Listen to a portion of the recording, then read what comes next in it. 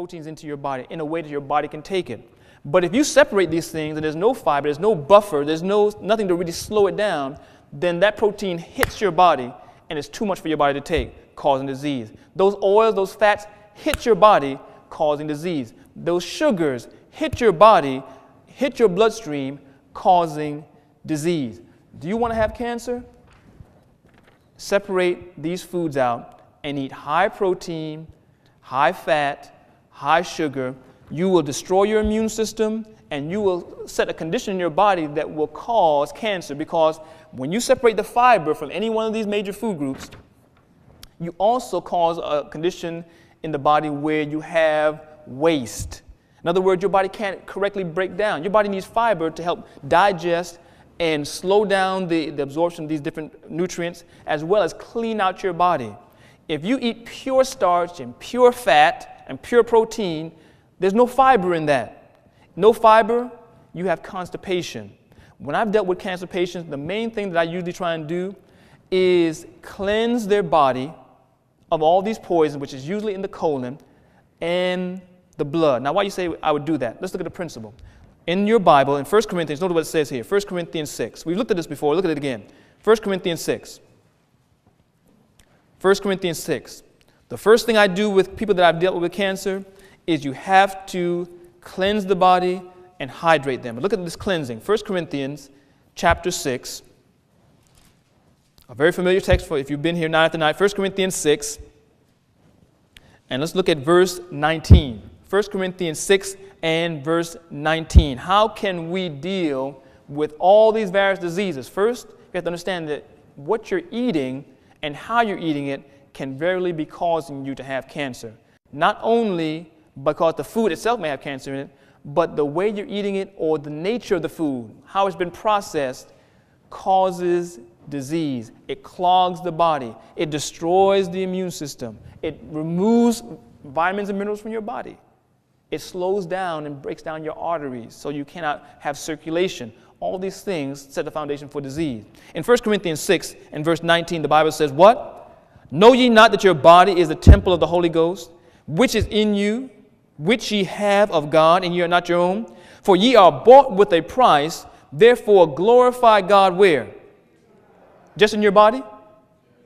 Your body and your spirit, which are God's. So Christianity, and understand this body is a temple, is not just dealing in the spiritual sense, just keeping your mind upon God per se, but the body as well as the spiritual nature must glorify God. Now you say, how can you glorify God? I could glorify God in my spiritual nature by praying and being spiritual or trying to do spiritual things, reading the Word of God. But how can I glorify God in my body? Paul goes on to say this in 1 Corinthians 10. We looked at this before. 1 Corinthians 10, which is the reason why we have these meetings and we're talking about this from the Word of God, the gospel of health. 1 Corinthians 10 and verse 31. 1 Corinthians 10 and verse 31, the Bible says how we can glorify God in the spirit as well as the body. And this is why we're here to understand even this topic tonight. 1 Corinthians 10:31, if you're there, say amen. 1 Corinthians 10:31, whether therefore ye what? Eat or drink or whatsoever you do, do all to what? So is eating and drinking in our lifestyle a part of glorifying God? What does the Bible say right here? He said it definitely is, unless you don't believe in the Word of God. He says it definitely is a part of glorifying God. And we just read in 1 Corinthians that holiness, keeping this temple holy, not defiling it, is contingent upon us glorifying God. So eating and drinking is a part of holiness. It does not endear us to God, but if we are God, shouldn't we obey Him? Shouldn't we keep that which He has purchased with His blood in healthful condition, especially if He's asked us to? He says that by glorifying Him, you're showing a connection. You're showing you recognize that this body is the temple of the Holy Ghost. Now, also in the book of Corinthians, Paul talks about this holiness, which we found eating and drinking has something to do with. You may say, well, I've not always eaten or drunk the way that glorified God. I've eaten or drank in a way that pleased myself. I've damaged my body. I've harmed my body. I may have cancer by the way I've eaten and drank. However, the Bible does not leave you there. He says that you, in this pursuit for recognizing your body as being holy, there is a way that you approach this attaining of holiness through obeying God, receiving Christ, the first law, not died first, but the first law, receiving Christ, accepting his word, following his plan. There is a way, and the Bible says it's through cleansing ourselves, cleansing spiritually and physically. Let's look at that. Look at your Bible again in 2 Corinthians 7 and verse 1. 2 Corinthians 7:1, we are told that we are to cleanse ourselves spiritually and physically. That means bad habits. God must give us the victory over. God's going to show us and educate us in new habit patterns, holy habit patterns, holiness of life, healthful habits, a way to eat or drink or do whatever you do to God's glory and not to man's glory, that we might have life and have it more abundantly, as John 10:10 says. So in 2 Corinthians 7, 2 Corinthians 7 and verse 1, let's read this text. This is the foundation. The glorifying God and the holiness that we need through diet, even it must be starting with cleansing. 2 Corinthians 7:1 says, having therefore, are we there? Say amen if you're there. Having therefore these promises, dearly beloved, let us cleanse ourselves from all filthiness of what? The flesh and spirit. Not just the flesh, not just the spirit. The flesh and the spirit. The body and the spirit. Perfecting what? Holiness in the fear of God. Now, brothers and sisters, we need to cleanse ourselves. Do you know that if you have only eaten all your life white bread and white sugar and all these various different white products, soda, and all the various different things, rather than eating fruits and vegetables and various nuts and grains and whole grains, if you've been eating that way all your life, you've never really eaten this proper food, do you think that your body might be filled with poisons? Do you know that your body generally is? Ask any coroner. A coroner will tell you when they do an autopsy, it is rare to find people with healthy digestive organs. It is rare to find people without colons that are destroyed through years and years of abuse, livers that are destroyed, kidneys that are destroyed by eating high protein and fiberless foods and too much sugar. It is rare to find someone in health. However, we can know that God wants us to cleanse ourselves, and he has a plan to do it. Hebrews 9:22 says all things are basically purged or cleansed by blood. Now you may say, well, what are you talking about, getting a blood transfusion? No. We know that the blood of Christ cleanses us from all sin, but do you know that the same blood in our body, that Leviticus 17:11 says that the life is in, that same blood is the medium by which the body can be cleansed? If we can purify our blood, if we can put things in our blood that help purify the body, then we have started one way of cleansing the body and bringing back the body to a state of health. People that have cancer, generally their blood, their body tends to be very toxic because they are generally constipated. Generally, they go to relieve themselves in the restroom maybe sometimes once a week, maybe 2 times a week. Now, they're eating generally 3 meals a day, 7 days a week. Now, 3 times 7 is 21, right? So if you say 3 times 7 is 21, so that's 21 meals, and you go to the restroom to relieve yourself twice, that means that you have 19 meals that are still somewhere in here that have not left, or 19 eliminations that have not taken place that should have. There should be elimination for every meal, especially if you have fiber, but no fiber, poisons retained in the body, which poison the blood and poison the tissues, which lower the immune system and allow any cancer that might be in those foods or might be introduced in some other way to flourish, take over your body, and kill you. However, if we can cleanse the blood, we can start on a process of rebuilding the body. Most people are constipated, they're dehydrated. You can go right down the line. They're depressed, they don't know God, they get very little fresh air and take shallow breaths. They don't take deep breaths, especially not out in the open air.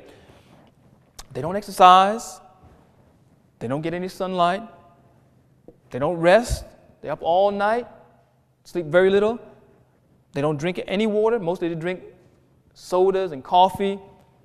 They do whatever they want, whatever time they want, and their diet is high in fat, high in sugar, low in fiber, high in protein, which has caused most of the disease of this day. You can just go down this line and see why there is such a disease. But we need to purify the blood. To purify the blood, what I usually do is give people something to cleanse the entire body. There's various ways you can do it. You can take a herbal tea to cleanse the colon. Do you know that the colon is filled with uneliminated waste from years and years and years of eating all these various meals but not eliminating them? You need to put fiber in your diet. You could either, number one, take some kind of colon program. And by the way, those that come Tuesday, remember we had those surveys, and I told you I'd give you a program. Everyone that's filled out one of those and wanted a program, Tuesday I'm returning your program. So a lot of the stuff I'm talking about tonight, if you are necessarily needing it, you're going to get that Tuesday when you come to the meeting. You have to eliminate that waste. You have to start eating fiber-rich foods. Now, you can take a herbal tea, aloe vera, aloe and senna, all these various different things that are out there. Even right now in the health food store, they have one OK tea that'll help you a little bit called Smooth Move. There's various teas on the market now that will help your body start eliminating waste. But it's not going to happen unless you start drinking water. Don't just think you're going to take a herbal tea and that's going to be it. You need water. You need to take the poisons out, and you need to bring hydration and pure water in. One of the greatest ways to do it, as far as bringing poison out, high fiber. Genesis 1:29, Genesis 3:18. Fruits, nuts, grains, vegetables, all these things. There's no major disease that's attributable to carrots. Now, how about red steak, red meat? Any disease attributable to red meat? High cholesterol? Yes. How about carrots, cucumbers, nuts, seeds? You don't find any. There's no major disease attributable to the diet that God has given us. But all these other foods that we're so fond of, they have major disease attributed to them. Science says the less you eat of animal products, meat, cheese, dairy, and the more you eat Genesis 1:29, fruits, nuts, and vegetables, the less your chance of cancer. So in other words, if you eat less of these animal foods and more fresh fruits and vegetables, grains, and so on, does your chance of cancer go down? Now, what if you ate exclusively fruits and vegetables and whole grains and seeds and peas and so on, all these various different abundance of foods that God has made? What if you ate exclusively of that? What would your chances of cancer be as far as from diet? What if, when you find out that your chances of heart disease goes down when you eliminate meat, cheese, dairy, and eggs, and start eating Genesis 1:29, the fruits, vegetables, nuts, and seeds? Science says this now. The Bible told you the principles of nutrition in Genesis 1, but science has come now and says, basically, the less you eat of animal foods and the more you eat of God's foods, your chance of heart disease go down. Why? Because the harmful cholesterol to your body is only found in animal products. Yes, cholesterol is found to a degree, or fats are found in corn and avocado and so on, but the harmful kind that is going to destroy your arteries and cause heart disease are found in the fat of animals, whether it be fish, fowl, beast, whatever. Those are the sources of harmful cholesterol, which causes heart attack and stroke. If you want to have a heart attack and stroke, continue or increase your intake of animal foods. When I work with people, everyone that I've ever worked with, to a degree, I say, because some people, you meet some people that have really called you and they are at a point where they are on their last leg, and by the time that you're able to really get to them, you know, I really pray that people would really take heed to classes like this and start doing things. But the majority of the people that I've had an opportunity to deal with that took my main counsel, which is to eliminate animal products, survive. People that want to start their own program and try and use a little bit what I give them and continue to eat all these animal products with the cholesterol and the fat, no fiber, there's no fiber in meat, no fiber in cheese, no fiber in eggs, and add that to some fruits and vegetables, they don't do very well. One of the easiest ways to let cancer thrive is to eat the major source of cancer and viral agents in the American diet, which is meat, cheese, eggs, dairy. Main source. If you want cancer, that's the easiest way to do it. Now you may say, well, I know people that have eaten this and eaten that, but they don't have cancer. Well, not everyone's body is the same. Some people go through these violent illnesses at certain times in life, and in the violent illness, guess what happens? Exactly what we're talking about now, cleansing. What do you mean?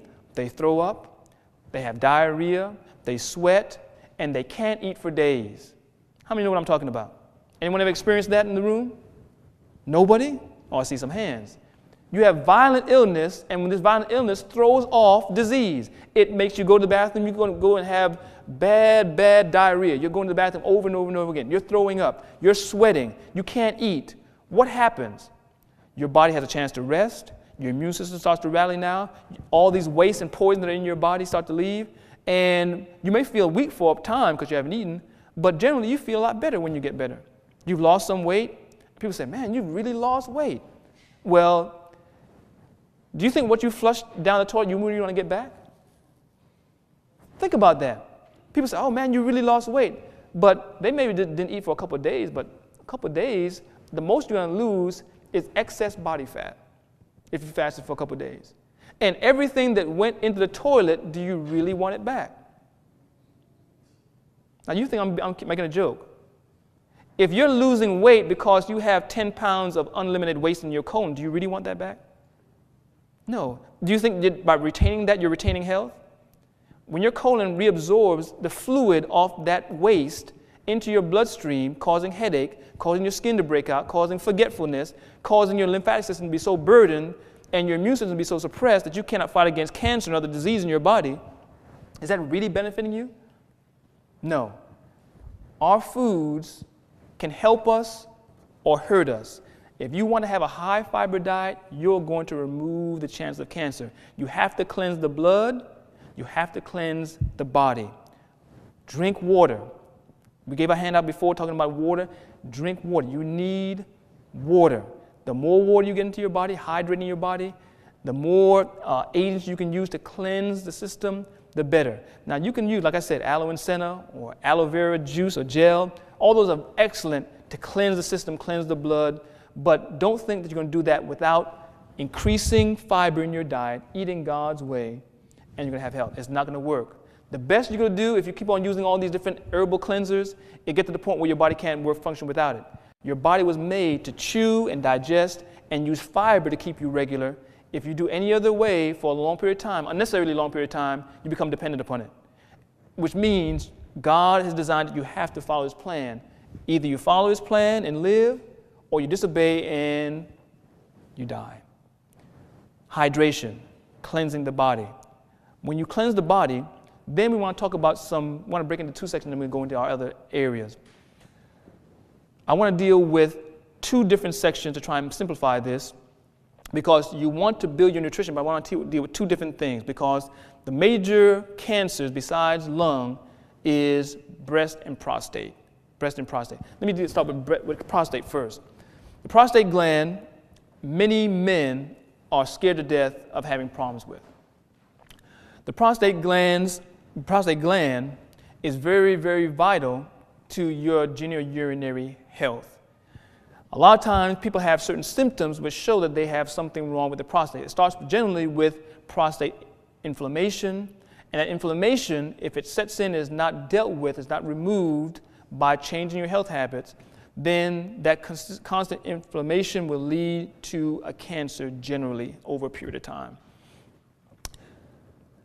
There are some reasons why men have such a high preponderance of cancer. Now, we studied some of them, but I want to make it more clear.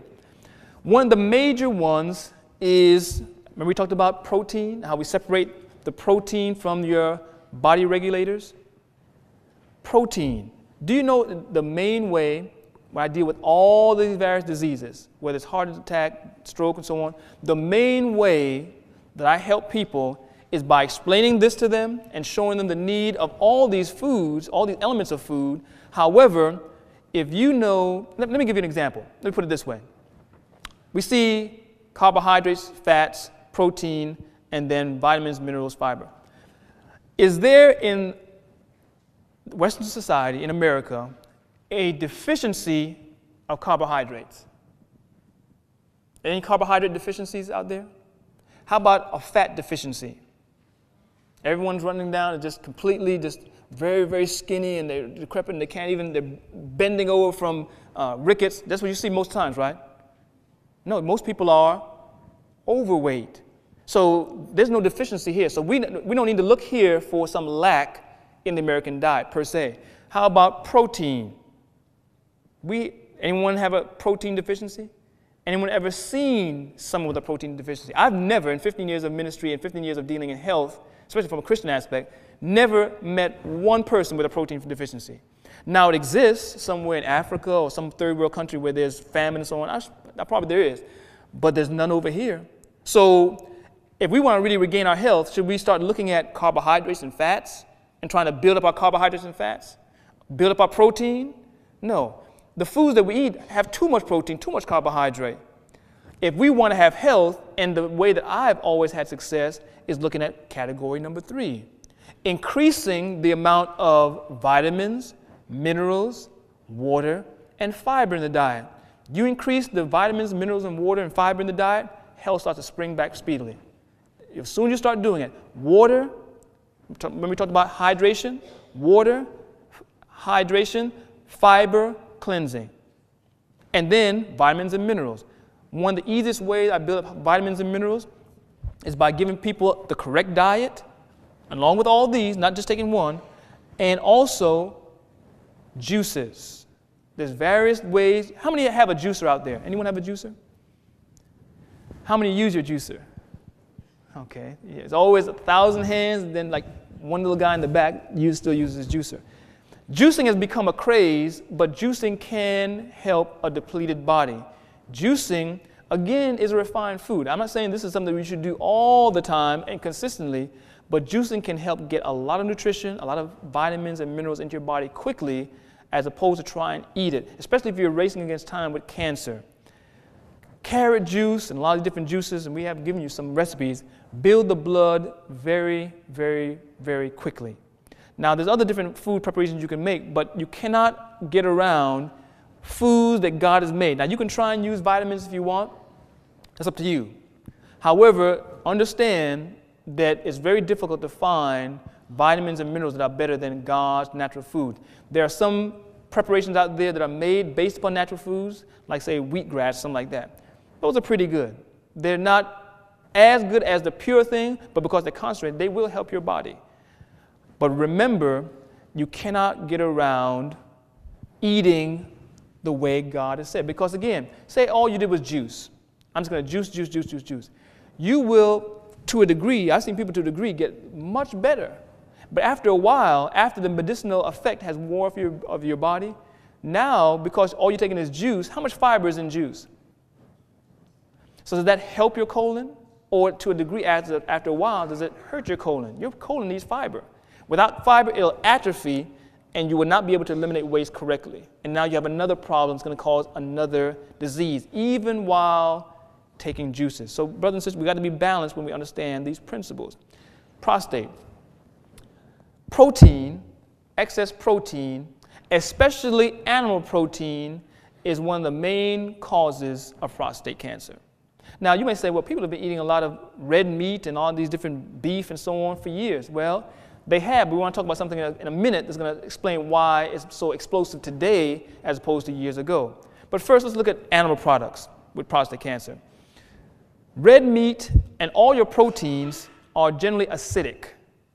They have a lot of acids in it. As a matter of fact, a cow out grazing in the field, the average cow, an adult cow, can be anywhere from 600 to sometimes 800 pounds, unless they're really, really healthy and they're bigger. 600 to 800 pounds.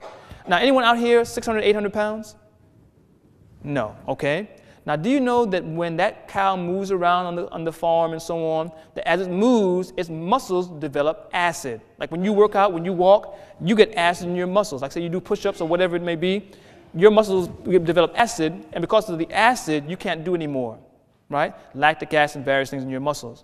Cows, other animals, no different. When you eat a big hunk of flesh, which is what steak and these various different prime rib, rump roast, those things have the acids from that cow in it. That's what gives it the taste. The uric acid gives it the taste. The uric acid and the blood give the taste of the meat. These acids are the acids from an 800-pound cow. You've eaten a big section of that acid, and the acid that you have developed during the day, walking, moving, exercising, if you do, plus the acids from this this hunk of flesh that has acid in it, you've taken it into your system now, and now your prostate, your urethra, your genitourinary tract, men, that was designed to eliminate the urine, because uric acid becomes urine when it's excreted. You know that, right? The uric acid is in animal products, in meat and steak and so on. If that was excreted from their body, it would become urine, uric urine.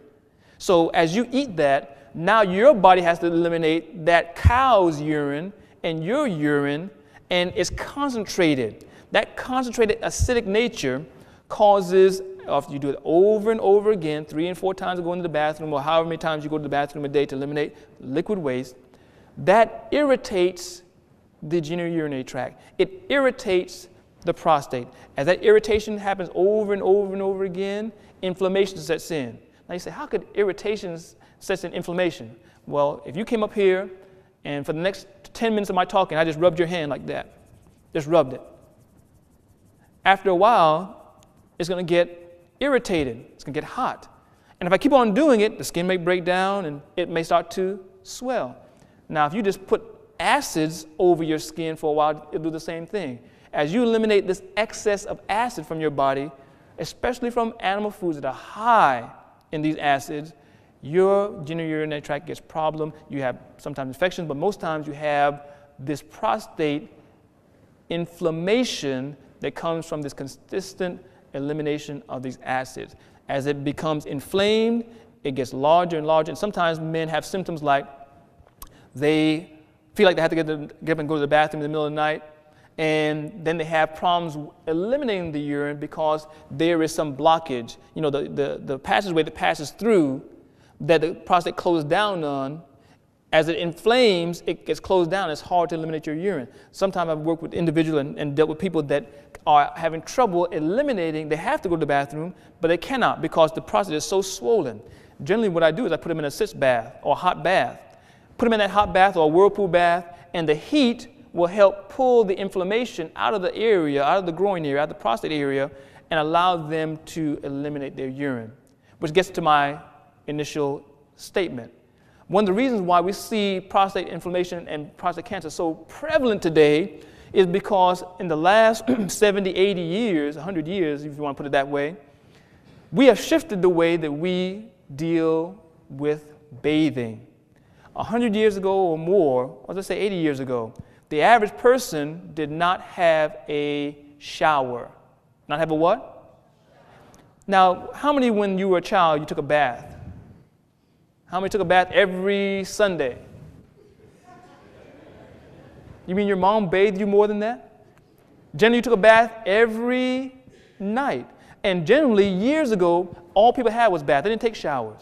And when they got into that nice hot water and they sat in that hot water and put their lower extremities in that hot water, it helped all their viscera, all their internal organs. And even though they were eating wrong, eating the wrong kind of diet, by being in that bath, it caused them to sweat, it opened their pores, and it removed inflammation from, in women, the uterus, and men, the prostate, and it threw off disease to much later in life because they took those baths often. And if you did that, it would greatly lessen your chance of prostate problems, even if you're eating wrong.